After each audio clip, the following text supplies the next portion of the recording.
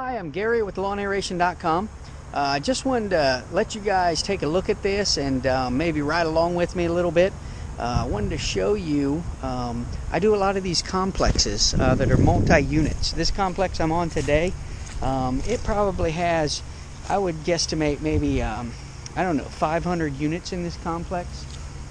It's a apartment slash condo complex, and it's kept up pretty well. There is some wide open areas you can see out by the pond. There's some wide open areas, but the vast majority of this complex is actually tight locations like this. And you'll see these tight spots generally are best suited for a walk behind, and you will have to use a walk behind to get in a lot of them because your curb areas and things. Sometimes I run a small crew, and today, for instance, I'm here by myself. I'm going to aerate this whole complex. I'm about 3/4 the way finished with it already, and I'm going to do this whole complex myself today. Yes, I've used the walk behind for several hours to do some of the areas you cannot get in, but today I wanted to show you a little bit about how I'm going to use and utilize a riding machine even to do these small areas. Most of the time people think a riding machine is only going to be useful when you get to areas like these open areas and the ponds and things like that. But really they're not. If you're a good operator, you can get a machine like this Exmark in tight spaces like this. We have a Ryan stand-on aerator. We have a Z-plugger that is catered a little bit more towards wide open areas. But definitely the Ryan, the ZTR or the ZTS Ryan machine and the Exmark stand-on aerator, you can utilize those in tight spaces like this. And you do want to watch your tracking of mud and such on sidewalks. You'll have to watch because you can't navigate and jump the curbs very well. But you can utilize that in these areas. Sometimes when you get in very small corners, it's actually easier to use the ride-on machine than the walking machine, because with the walking machine, if you're limited to like a 5-foot swath, it's really hard to drop the tines, get going, and then raise the tines in about 4 or 5 feet. It's really tough. What you find yourself doing with the walk behind machine is dropping the tines, walking up, raising the tines, backing up, dropping the tines, walking forward, and by the time you get going, you don't get very good penetration because it takes momentum and you have to force the tines down in the ground. So I figured I'd let you just take a look at how I operate at the Exmark even in these small areas. It allows me to do large complexes with a very small crew, so I don't have to spend hours and hours. And it's not just the time issue. In a small area, the walk behind is going to be almost as time efficient as a riding machine. So it's not really about an efficiency standpoint. But when you have to aerate in a day and you're going to aerate for 6 or 8 or some days I'll aerate for 8 or 10 hours straight. Running a walk behind for 8 or 10 hours straight definitely wears you out. And that's where you'll have productivity loss, where you can run a machine like this for 6 or 8 or 10 hours and you'll get fatigued, but it's not going to affect your speed of operation. So come with me. We're going to take a quick ride and I'm going to show you how I do some of these areas in the tight spots.